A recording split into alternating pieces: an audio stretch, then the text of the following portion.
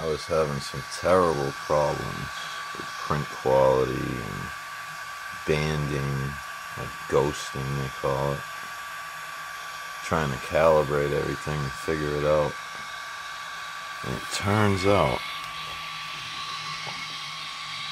it was just these two little screws right here for the Z-axis. It's like a common thing where those come loose, and then you're having all kinds of binding in this. You'll hear it like click and kind of bang when you get binding in this big screw.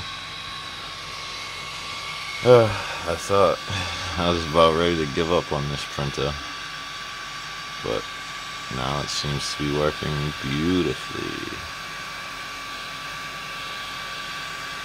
So if you're having print trouble, check those Z-axis screws there.